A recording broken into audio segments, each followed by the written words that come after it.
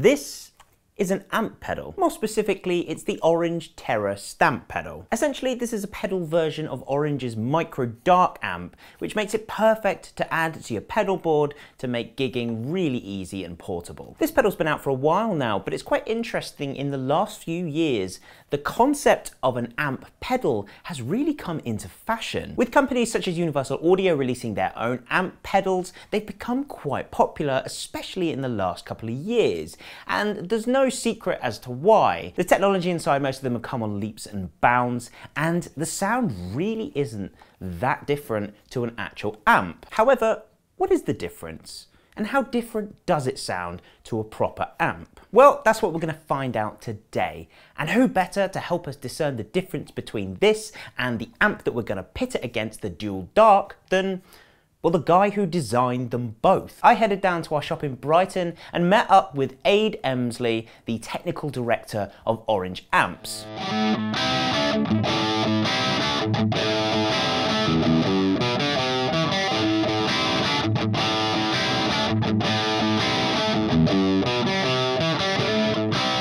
Well, the Terra stamp was a request to do a micro dark in a pedal, but still an amp.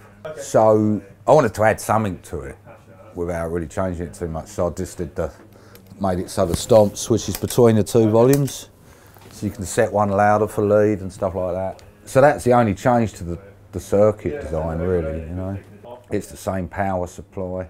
I mean, we're actually comparing it here against the tube version, which is the Dark Terra, which was, the micro dark was meant to be like a miniature version with one tube doing stages 3 and 4, you know, whereas that's all tube.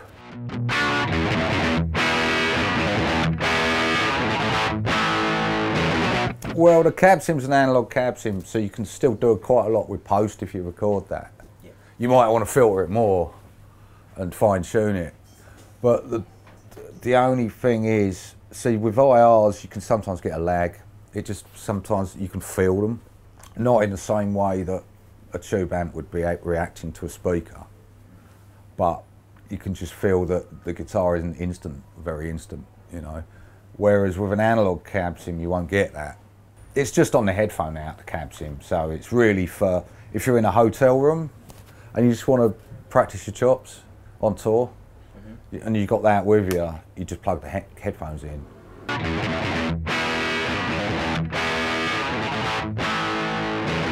Well, I mean, that's the real deal. That's going to move a lot more air. You could gig with that, like that. That'll be loud if you crank it. We're only on 2, volume-wise. Yeah. Do you know? Once you get that past about 6 or 7, this control, yeah, you start pushing into the L84s.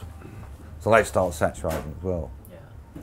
And then all the magic starts kicking off, you know. Now for this experiment today, I wanted to make this as portable as possible. There is a speaker output on here that we could have technically plugged into the same 4x12 that we plugged the Dual Dark into, but I kind of thought that was a kind of cheating, and we're here to kind of get rid of as much bulk as possible. So we're using the cab simulation on the back. It's normally a headphone output that simulates kind of a speaker, but we're going to plug it straight into our portable Zoom recorder, and the Dual Dark is plugged into a 4x12 Orange cab, and it has a simple 57 on it running into the same recorder. And here they are.